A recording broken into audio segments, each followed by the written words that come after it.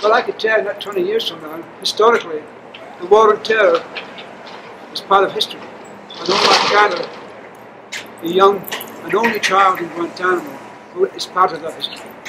What's the most important thing a Canadian citizen should think if they see Omar Khadr walking on the street?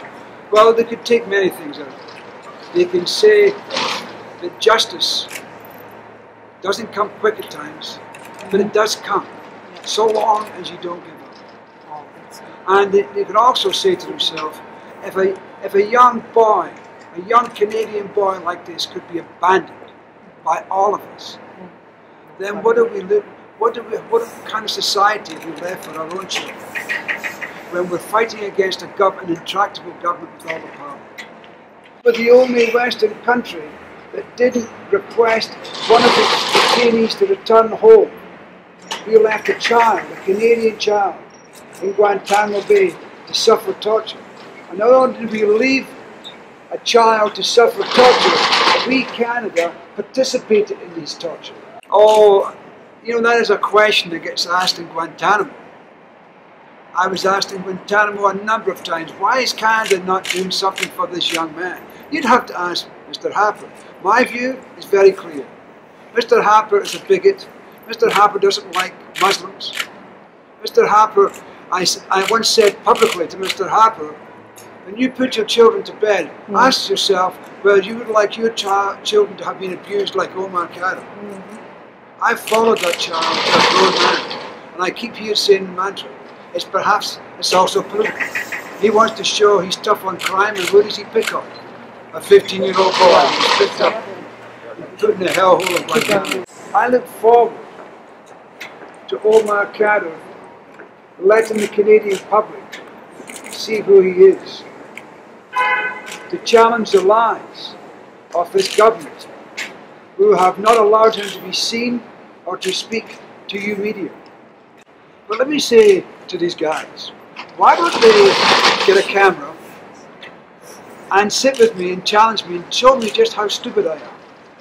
Show me and prove to the Canadian public whatever I've said about Omar Khadr is not true. And I would like to ask them, why don't they talk about the truth? Why don't they talk about their own representatives from the Department of Foreign Affairs who went to Guantanamo over the years and provided written reports ordered by the court, of which I have copies. And every one of those reports talked about Omar Khadr being a wonderful guy. And how about when we talk about committing a heinous crime? Why do we spend millions of dollars rehabilitating child soldiers along with the Americans in Sierra Leone?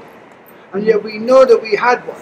We had a young boy, 15, abandoned in a house with other Taliban people by his father. And we gave him no mercy. I would love to take that Mr. Blaney on, and perhaps he could learn some information. Omar Khadr is not going to have a lengthy conversation with you. He's never been out, he's never smelled the fresh air, he's never seen the trees. I'm going to go slow with it. But he's certainly he needs to address the Canadian public. Yes. It was taken away right away. I haven't had the opportunity. I imagine that he's sitting down trying to believe this. I've spent many years, whether it was in Guantanamo in a concrete cell, or whether it was in Millhaven, or whether it was in Edmonton Max where he'd been beaten up by white supremacists within 5 minutes of arriving there, to always keep hope. And I became tired of keep saying that same mantra. And so today, that has worked. And so I imagine he'll be trying to understand, is this really true? And he will not really believe it until he gets picked up by me and given away. Well, my wife has been cleaning the house for weeks. She's gone out and bought clothes for me. She has even stolen some clothes of my oldest boy who's in Asia, thinking that this will fit. She has every intention of giving him a good family meal. And so today is a wonderful day for justice. It's a start. And so I thank the media and certainly certain personnel here that over the many years have kept Omar Khadr's name alive.